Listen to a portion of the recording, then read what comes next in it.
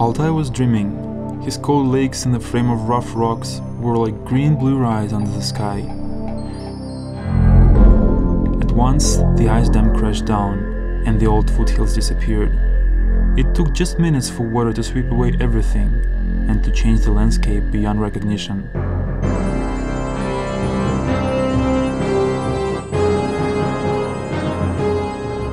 The reason for these cataclysms was in fact high in the mountains, in the giant lakes, that have no equals by the size nowadays. Ice-dammed lakes were always essential to great natural systems which consist mainly of ice and snow. The study of it is the domain of glaciology, that is physiographic science about natural ice. Out of the snow that is collected for years in polar countries and at the high altitudes and mountains, special physical bodies are formed that are called glaciers. Briefly, a glacier could be determined as an ice flow of atmospheric origin.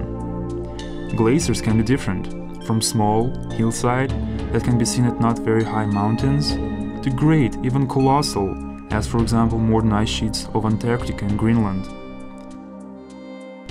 Many scientists believe that not a long time ago, by the geological criterion, similar ice sheets covered the great part of North America and Eurasia.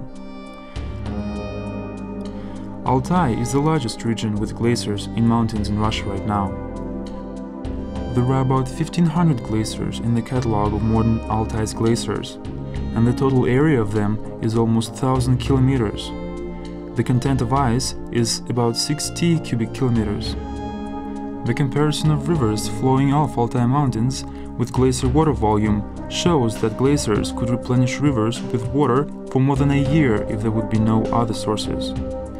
Glaciers take less than 1% of Altai's territory and aggregate from 8 to 13% of the total river flowing volume.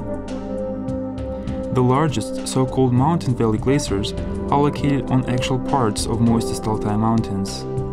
At the remote areas of the highest ridges and at the tops of the middle mountain ridges, isolated groups of the so-called minor forms of glaciations are located. They exist because of snowstorms and high snow concentration at north and northeast mountainsides that are protected from the sun radiation in mountain shadows. Many of those microglaciers are right now at the limit condition of existence of glaciation. They, on the one hand, enlarge the area of glaciations, and on the other, allow us to imagine the marginal conditions of glaciation. As for the morphology of Altai's glaciers, it is so diverse that it represents nearly all possible types of mountain glaciation on Earth, with few exceptions, like glaciers of volcanic cones, for example. The study of Altai's glaciers shows that at least from the middle of the 19th century, they are constantly decreasing in volume. The largest glaciers have shortened in 1.5 kilometers since that time. At the beginning of the 20th century, two professors from Tomsk, Vladimir Obruchev and Vasily Sapochnikov, discovered the geological traces of giant ice-dammed lakes in the largest intermountain basins of Altai, in the upper reaches of Chuya and Katun rivers. Obruchev and Sapochnikov stressed that these lakes could appear as a result of blocking of water flow by the ancient glaciers at the hollow outfall. Now the majority of all the lake's cavities are dry, but the huge angular lumps at their bottoms remind us about great icebergs that once drifted at those lakes.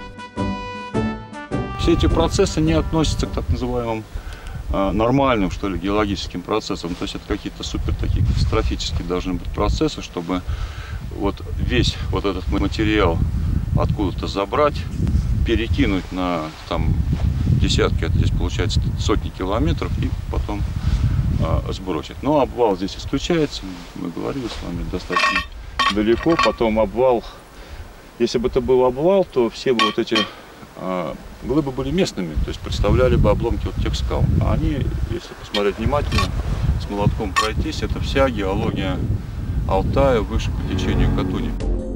Although the history of the ice-dammed lakes study is rather extensive, the main thing about these lakes was unknown until the end of the 20th century. Where and how did the water disappear from the lakes, which volume reached thousands of cubic kilometers? And what was the mechanism of these lakes emptying? Only a super splash, a catastrophic flow, which must have been much more powerful than modern mud flows, could possess the force capable of dragging these lumps. Glacial mud flows happen nowadays in the mountains too, but they definitely lack the power and are unable to move around such lumps, which appear to be too large and too numerous. Looking at this region from the height, we can see a large lump tail area. This tail continues to the other side of Katun.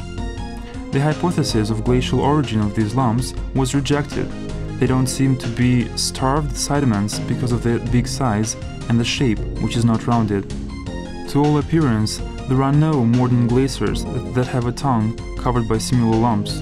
These lumps have the verges that are too sharp, and they are rounded only by wind.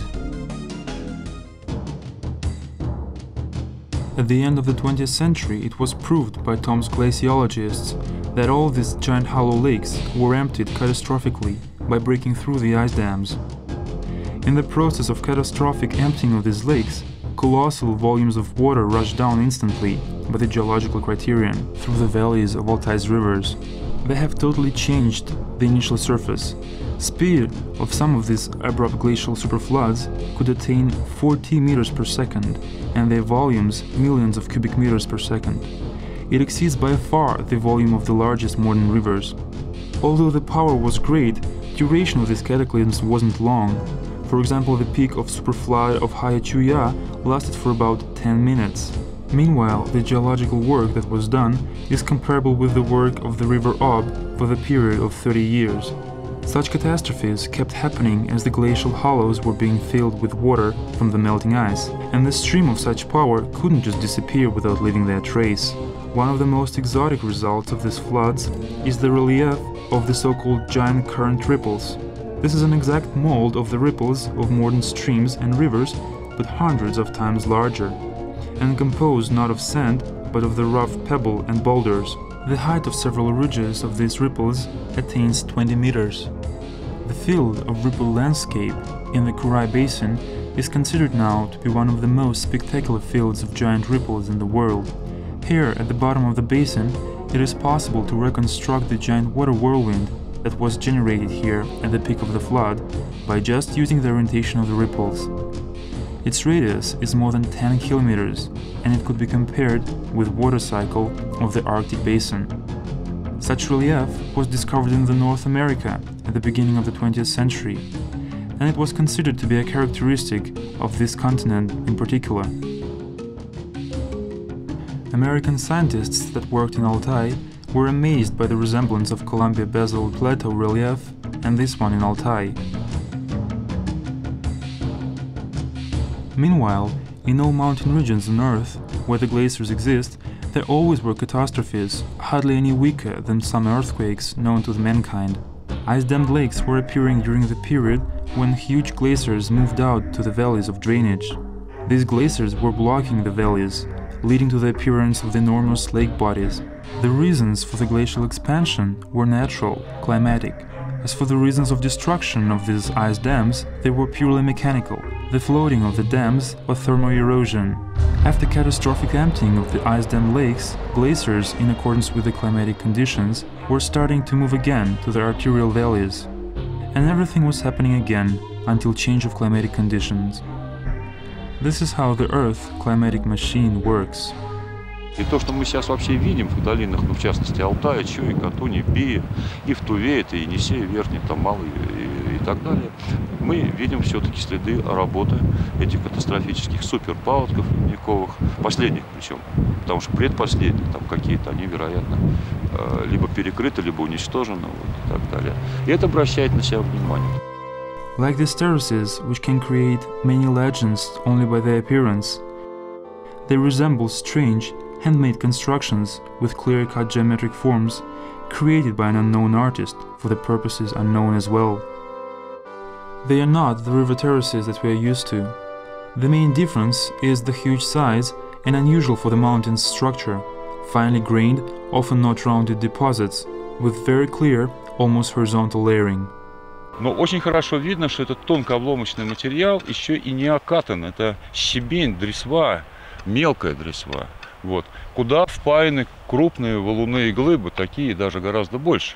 И трудно себе представить обычную, значит, среду осадконакопления, которые одновременно накапливались бы и вот тонкообломочный материал, и огромные гигантские глыбы. Ну а здесь, тем не менее, именно так оно и происходит. If we compare modern fluvial deposits with material of which these high-altized fluvial terraces consist, we will see some principal differences. It can be explained by the work of superfloods that have no analogues on Earth. This is one of the rare cases when the work of a powerful flow was not destructive, but creative. То есть в определенных условиях, в так называемых зонах эрозионной тени, где скорость этих паводков резко падала, они сбрасывали весь тот материал, весь тот, скажем, мусор, которым они были насыщены. Мы его видим. Мы его видим здесь, вот, и мы видели поверхность террас в районе Ини, вот, и это можно все увидеть во всех крупных долинах Горного Алтая, на Катуни, на Чуе и по Енисею. То же самое, кстати говоря, можно увидеть в долинах штатов Монтана, Колорадо, в Северной Америке. It was the entire world's geological community that reacted to the discovery of unusual geological formations, and not only America that had lost the status of the unique relief honor. Several international expeditions worked in Altai, and by now this phenomenon has been studied rather thoroughly, mainly owing to the international scientific cooperation that had developed in the 90s. And mostly because of that united effort, the world, on the threshold of the 21st century, has uncovered another great mystery.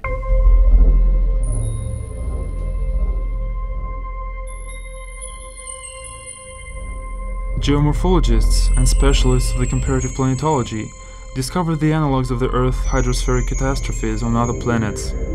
Rectilinear canals on Mars are similar in structure to the valleys of some Earth currents with typical bed forms, but are much bigger. They reach up to 2,000 kilometers in length, being hundreds of kilometers wide. They have only a few tributaries and are separated from each other by hundreds of kilometers. Martian floods are more recent than those on Earth. These catastrophic floods transformed the surface of Mars more than a billion years ago, when the climatic conditions on Mars were absolutely different.